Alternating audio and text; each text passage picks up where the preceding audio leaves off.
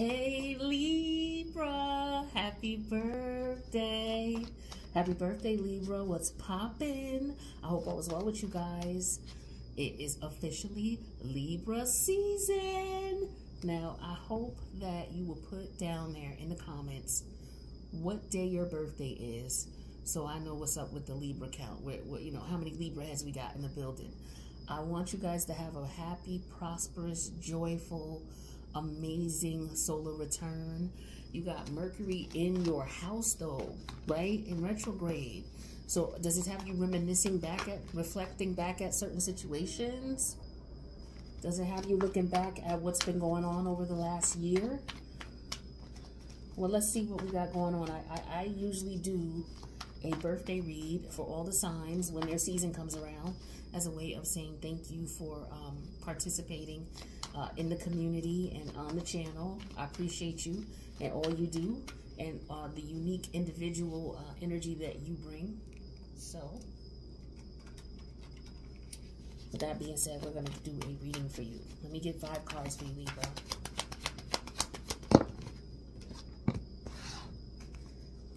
Messages for Libra for happy birthday. All right.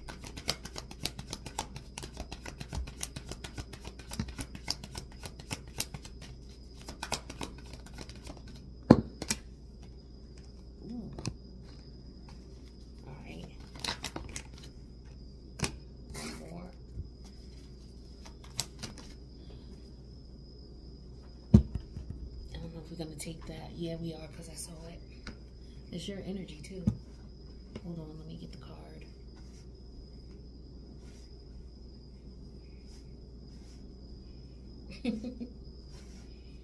All right. It was way over there.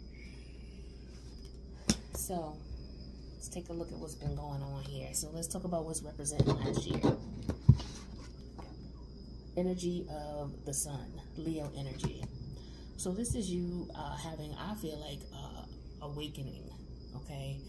An awakening, a self-awareness that puts you in a position where you really start to look at the different relationships around you and how these people treat you and how you allowed them to treat you. And I feel like, you know, there's just like a big eureka moment. And so I feel like as a result, you know, this may have been something that opens you up to move you forward to happiness, because once you figured out what the issue was, then you went to work on it. And I feel like this is where your focus was. You wanted happiness. And so you were on a journey to get it, no matter what you had to do. And it was rough for some of you because there were issues with family for a lot of you, okay? Issues with family, issues with being in self-denial, okay? Very, you know, dominating, controlling energies, you know, a lot of attraction, you know, and some, unfortunately, you know, things come in between the connection, whether it's misunderstanding, miscommunication, other people, you know, just things weren't working out, right? So, moving forward, what I'm showing here is what you must let go of this year is the Ace of Wands in reverse. So this Ace of Wands in reverse is all about accepting the reality of a situation, no longer in denial or not seeing it and not understanding it. Also, you're letting go of a lot of stress, a lot of aggravation, a lot of frustration, people lying to you, you not being honest with yourself, things not being clear, okay? All sorts of things that just put you in a position where you're not able to make the best moves and the best decisions for you.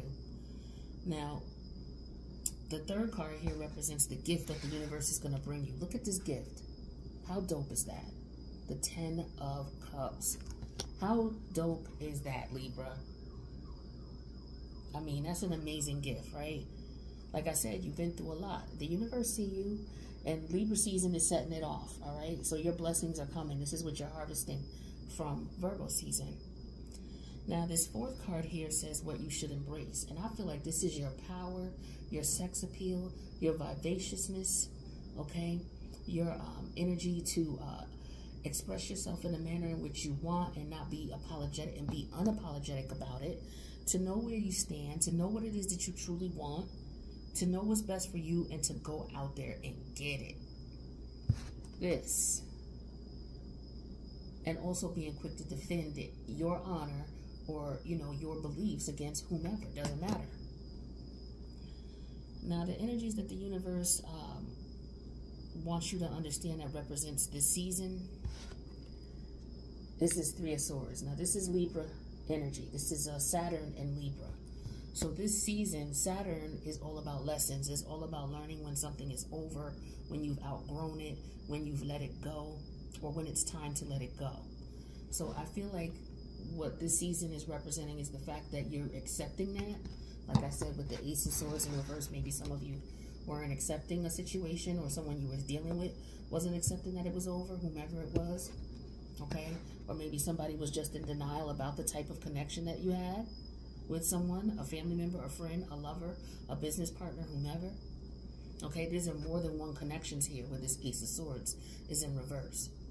So what the energies represent for this season is learning from those mistakes, learning from the pain, learning from the miscommunication, learning from the not knowing when to say when, knowing that, yeah, you know, there is some struggle in connections, but there's a certain a level of, there should be balance, there should be happiness as well. You know, understanding that sometimes, you know, we may want something so bad that we may not see the red flags, or we ignore them until it's to the point where we can't help but see them. You know, and this is all about self-love and self-improvement. Because for some of you, this may not even be about a relationship. You know, it could be you just gaining your confidence and just being happy within.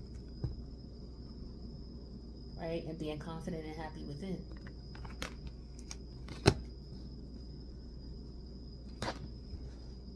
I see some of you may have decided to come out of the closet as well, as far as your sexuality. You decided not to hide that anymore.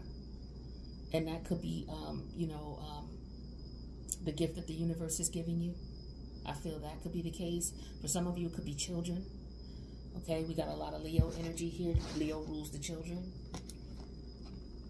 Okay. So, you know, there's some beautiful things coming for you guys. And that's because there was a lot of lessons learned. Like I said, some of you paid your dues. And so now happiness is for you. Right? What more can you say? Can't say nothing else about that. So that's what I got for you for your happy birthday reading for Libra season 2022.